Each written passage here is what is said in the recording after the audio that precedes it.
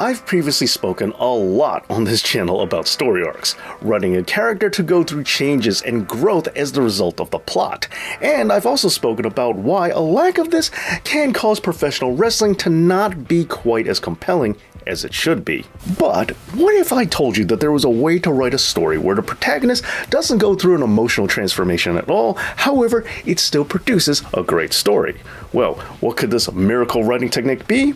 Well, it just happens to be the topic of this episode, because today...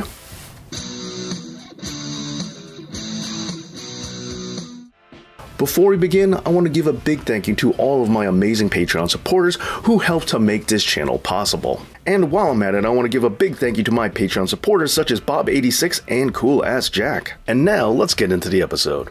Okay, first, allow me to say that I'm not suggesting that every storyline has to fit into this mold. And I'm also not disavowing anything I said from my previous videos about story arcs. I'm just merely presenting the flat arc as another option, as a good writer should have as many tools in their arsenal as possible, and also keep in mind there's always an exception to every rule. Okay, so now, as far as this video is concerned, we're gonna go over three main things today. We're gonna cover what exactly a flat arc is, we're also gonna take a look at some examples of it being done well, and we're also going to cover some of the best ways to flatten the curve. Alright, so let's just start with the obvious. What exactly is a flat arc? And, well, how can an arc actually be flat?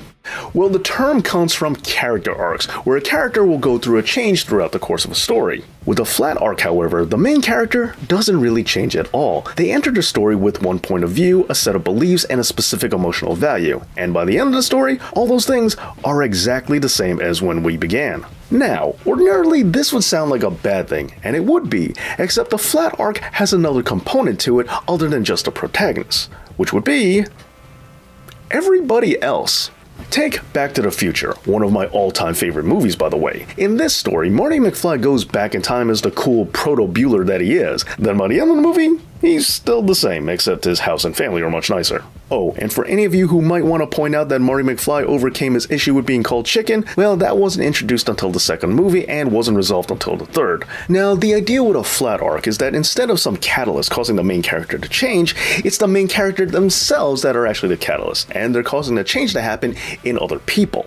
Sticking with Back to the Future, younger Doc Brown learns that he can be a great inventor. The older Doc Brown learns that it's okay to alter the future if the circumstances are necessary. Marty's dad gains self-confidence, his mother starts falling for victims and instead falls for heroes, and Biff starts being a bully. But Marty, on the other hand, stays exactly the same. Same goals, same outlook, same mentality. The transformational journey is for the others to take and not for him. Okay, great, but how does this apply to professional wrestling?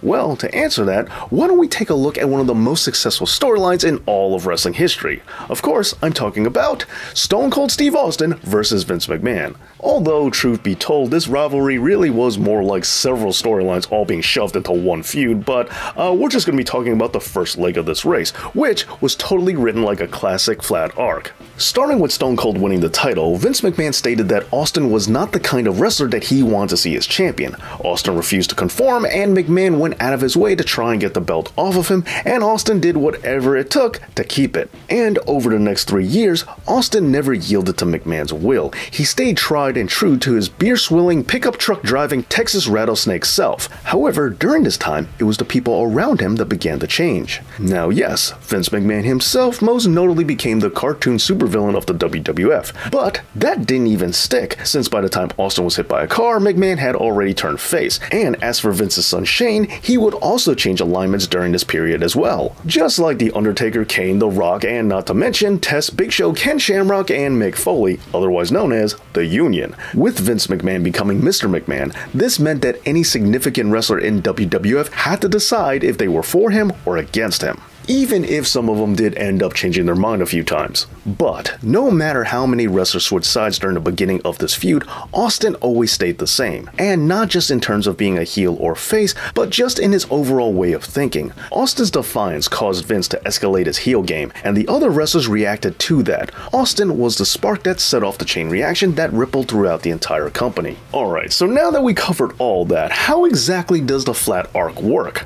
Well, the biggest key to it is making sure that the protagonist is right. Some of you may remember a previous episode I did on the bad play, where I used an old Blues Traveler song to explain the value of a flawed hero. Now, everything I said in that video is still true, just remember that the purpose of this episode is to just give another way to tell a properly constructed story. Furthermore, flat arcs still do kind of apply this principle, as it's really the outside characters that are the heroes in this concern. Like with the previously mentioned examples, George McFly becomes the hero after saving Lorraine. Mick Foley went from being McMahon's lackey to becoming the ultimate underdog story. Because again, it's the main characters that are the catalysts that bring about the change that we want to see in the world. And it's the secondary players that take on that positive growth and become the change. Think of it as It's a Wonderful Life, except the protagonist is Clarence and everybody else is Jimmy Stewart. Now, as far as making a flat arc work, just like with any story, there has to be a problem. There has to be something wrong with the lives of the people in the story, something for them to overcome. Like everyone bowing down to the school bully or a dictator running a wrestling company. Then the main character gets thrown into the mix by either winning the WWF title or going back in time. They then fix the problem, but not just for themselves, but for the other characters in the story as well. Some of which become better people in the end. And for some other examples, let's look at the Occupy Raw movement and the Hunger Games. One is a dystopia run by a bunch of horrible aristocrats who don't care about the needs or desires of the people at all and just torture them as they grow richer and more powerful.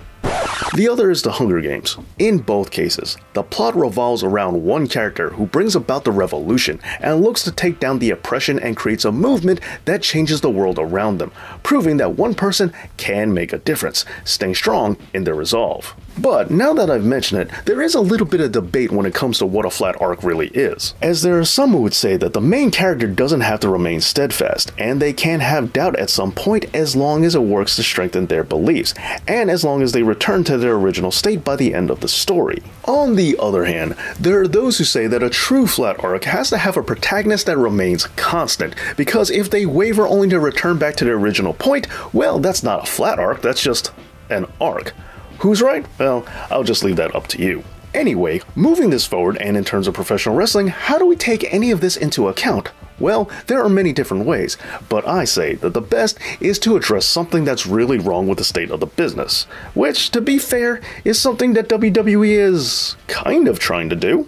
One of the most frequent examples of this is Brock Lesnar being the champion. That's the problem, and so WWE repeatedly tells the story of some new babyface solving that problem by relieving Brock of the belt, and the challenger will come out on the other side of the story with the exact same mentality that they had going into it. However, that alone does not a flat arc make, as it really does need to start impacting some of the other members of the roster. After these babyface wins, Brock isn't any different as a result of his defeat. He's still nothing more than just a squash monster. Paul Heyman is still the same, and no one else in the company is any better for it. So when you're writing these, make sure you don't confuse a no arc for a flat one. Because with the best flat arcs, toppling the antagonist is what inspires others and creates personal growth. And with the current state of things, I think a little bit of inspiration would definitely go a long way.